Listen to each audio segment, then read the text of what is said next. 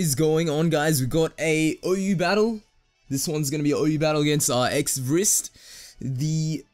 The team I was using was really hyper offense. I think you guys have already seen this in the previous video with the monotype team, but this will be the second and probably the last video using this team. The team was alright. It wasn't too good, but the main letdown in the team was the thunderous incarnate form.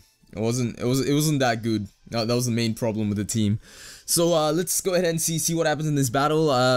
So Xvrist had a very standard sort of team. There was the standard Rotom, the standard Ferrothorn. So it was a pretty balanced battle, and this was sort of like my first attempt at well, like using this team was my first attempt at OU in this generation. I didn't even do OU at all in X and Y. So this was sort of my first attempt at OU. I think I did alright for my first attempt, but it wasn't the best. I wanted to make something which was standard OU, but also sort of unique in its own way. And the uniqueness comes from the fact that I don't actually have a tank at all. So that's kind of interesting how my team ends up being like that. Now he goes into Talonflame here. I swapped into Genie to take the Brave Bird, but he ends up going for U-turn. U-turn still does a lot of damage. That's the main thing with Thunderous. It is way too frail in this form. I really don't like it in this form because it cannot take hits at all. So he goes into Latios here using the U-turn. Now he's going to outspeed with Draco Meteor. I can't tell if he's scarfed or not because I'm actually slower regardless. So I just take the safe assumption and assume he's not scarfed. And now with the -2 in special attack, he really can't do much at this point. So I decided to go into a setup Pokemon, go into Z here, and go for the Swords Dance. But I have played Xvrist before, and he knows I like to set up. So I decided to trick him and go for the Sucker Punch. And he was saying in chat that he expected the Swords Dance. So that was pretty. I thought that was a pretty good prediction. So now he goes into Gallade. Now Gallade will essentially one-shot me if I'm not careful. So he goes to Swords Dance here. Not sure why he doesn't actually Mega Evolve. I think he's got that boost when he gets hit by a Dark type attack. That's what I'm assuming he has. So he's not wanting to go ahead and Mega Evolve to get that attack boost. Now he goes into Ferrothorn. I think he realizes that he's not gonna beat a Sucker Punch by Sharp with Shadow Sneaking. So yeah, he does end up switching out. And the fact that I think he also knows that I have a Focus Sash on, so there's no point staying in, because regardless, I would go for the Iron Head. I wouldn't go for the Sucker Punch, just to make sure I get that kill after 1 or 2 Swords Dances. Now, I go for another Swords Dance here. I know he's going to do some status condition, so he goes for Leech Seed. Leech Seed, it's better than the Thunder Wave in my opinion. I can probably do more damage than Leech Seed is doing to me within the time, you know, like within the protects and stuff. So that ends up being a pretty good thing for me. Go for the final Swords Dance. Now I'm at +6. Now this is the problem. When you're at +6, you're too low utility to actually do anything. So I'm paralyzed. I've got a Leech Seed on me, and I'm at +6, but I won't be able to do anything because of all the things hindering me, kind of. And so Ferrothorn's gonna go ahead and get some HP back there.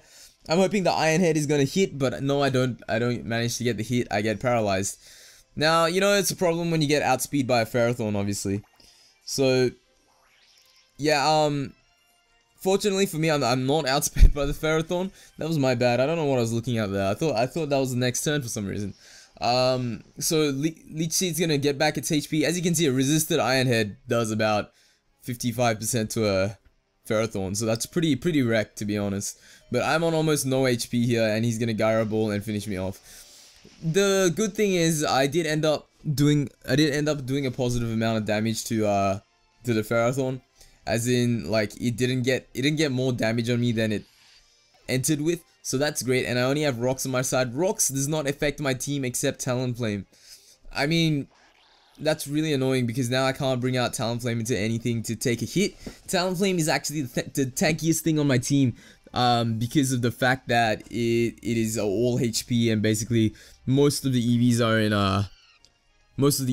HP. I've got a couple of EVs in speed just to outspeed some things at low speed levels, which I thought might have priority to get that priority Brave Bird. So he's gonna go for Brave Bird here. I'm hoping the recoil damage is gonna take him out, because I don't think I have any other priority to attack his Talonflame with.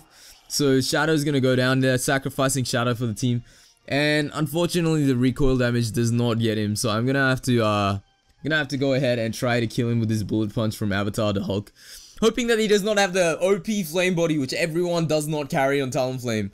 I mean, if I ever see a flame, I think I was looking at battles. I remember someone was telling me about battle spot stats, and there's not a single Talonflame who does not use Brave Bird. That is amazing. That means the flame body Talonflame must be really, really rare, or people must just use it for breeding or something.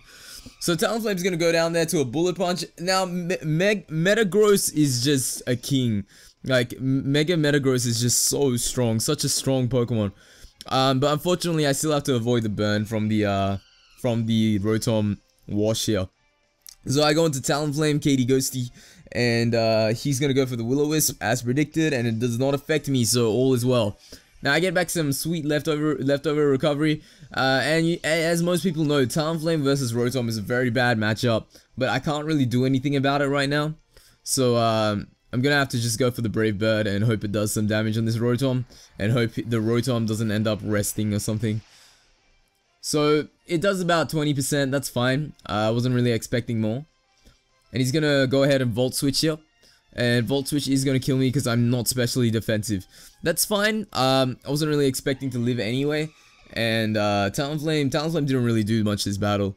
This whole battle is more of a team effort, plus that Bisharp OP at the beginning. The Bisharp put in a lot of work before it died. He goes into his own Bisharp, Blue Ranger, and I go into Metagross here. Now, I used a very different Metagross set before someone said something in a stream. Someone was like, I was against a Heatran, and my moves were Ice Punch, Fire Punch, Zen Headbutt, Thunder Punch, Ice Punch, and Bullet Punch. And someone said that I'm probably gonna go for the Power Up Punch and the Heatran. And I was like, hey, that's not a bad idea. I might actually change Ice Punch for Power Up Punch, and it ends up working really, really well. I was surprised. It ends up working amazingly well. Power Up Punch is such a strong move of me. Once you get that +1, +2 Power Up Punch, like, it's all over. They can't do anything. Power Up Punch just, it makes Metagross such a good Pokemon. I mean, like, look at that. That's not even stab. You get the attack boost, and plus it's boosted by Tough Claws as well. It's just such a strong Pokemon after you use Power Up Punch. That's an amazing strat. So that wasn't actually my own idea, but ends up working pretty well. Now he goes into Shu the Gallade here. Gallade's not gonna take his Zen Headbutt, I don't believe, and it's not gonna exactly kill me with a Shadow Sneak either. And its speed is obviously lower until the turn after it megas, so that's gonna be pretty much a game. And that was a very, very nice match. Xvrist, really enjoyed that match. We always have good matches though. He takes quite a bit of time to make his moves, but they end up being really good quality matches with not a lot of stall and a lot of good plays from both sides. Anyway guys, thank you for watching my my vid on my last OU battle actually that I'm gonna upload, I think, with this team. See you all in the next video. Please remember to comment, subscribe, and like. See you all later.